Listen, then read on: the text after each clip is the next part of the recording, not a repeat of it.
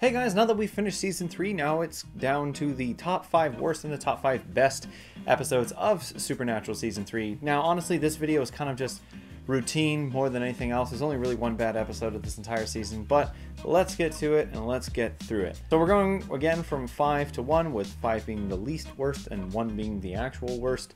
So let's start off with number 5. Number 5 is The Kids Are Alright. This is a okay version of Children of the Corn. It's a pretty cool inspirational episode. There are some funny moments with the idea of Dean kind of realizing that he might be a father and the kid having the same mannerisms as him. However, sometimes the jokes just go a little bit too far, and sometimes it's not exactly what you want. Sometimes the humor just doesn't really click. Some of the jokes really don't work, particularly any of the ones with the kid hitting on people, because he's 10 years old and he's hitting on girls. It's like, okay, this is a little weird. This kid will just be going through puberty, not like entirely, but like, geez, hold it back there, you little creeper. There are some great moments in this episode, don't get me wrong, especially the moment where the mother basically drives her kid in the car into the water to drown her and she's just back at the table. There are some good moments in this episode. They just don't all click. Again, this is purely by elimination. This episode truly, it may be 3 bad episodes of this season, if that, which is why number 4 is kind of in the same category. Number 4 is Sin City. Sin City has one really great half and another part that is just never realized. The really good part is the demon and Dean being caught or trapped in the basement suite, and just kind of have a conversation about how demons come to be, how Lucifer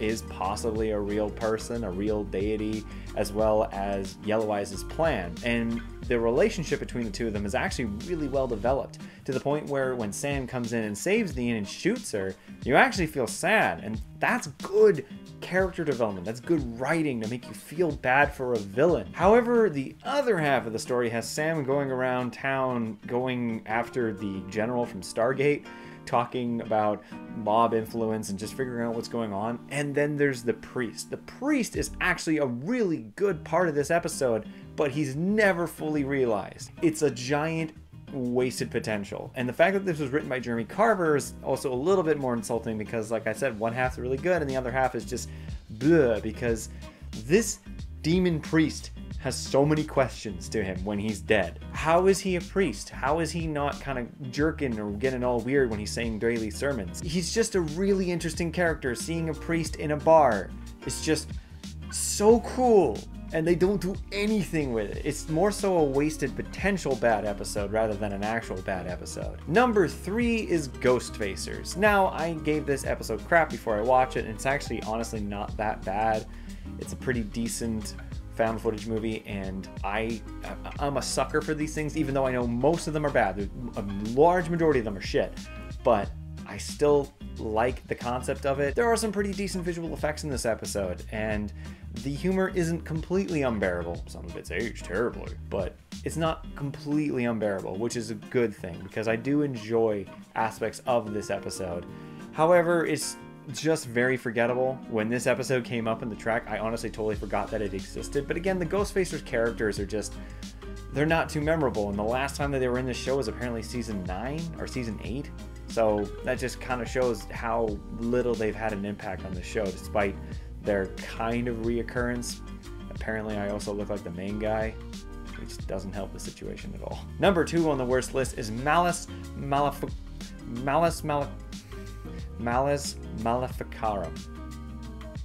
Did I say it right?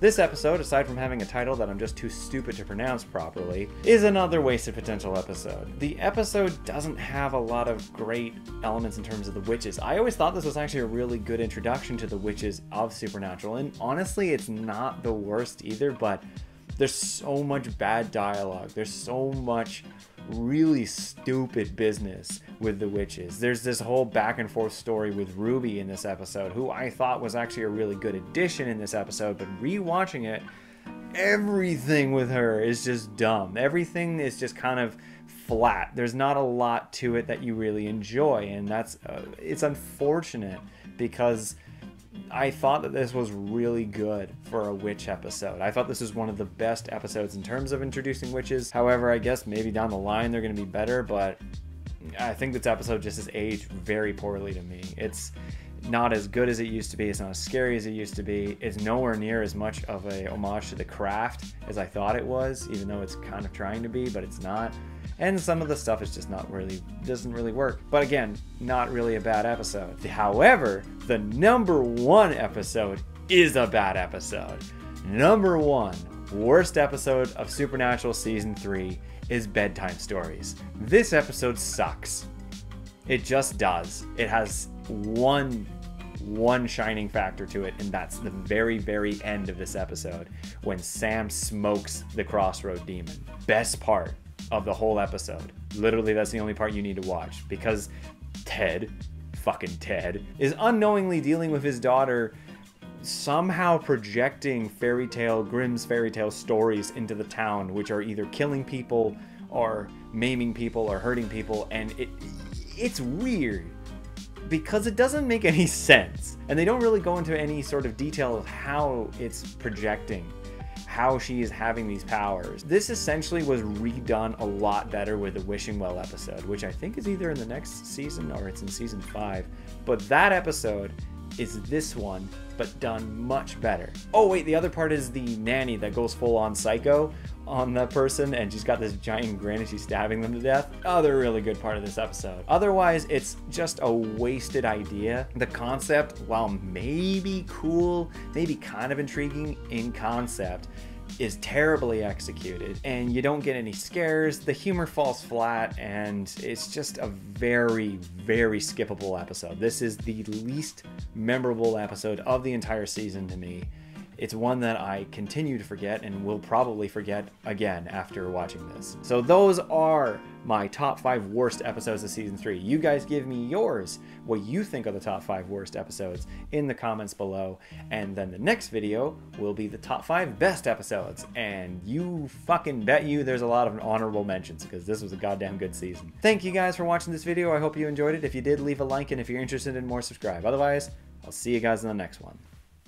Thanks for watching the video. My name is Nitz, and you might remember me from the animated cult classic TV show Undergrads.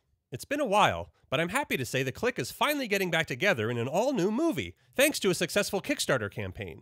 But we are still asking for your support. To see any and all updates about the upcoming Undergrads movie, be sure to check out and like the Bring Back Undergrads Facebook page. And with any luck, we'll see you guys soon.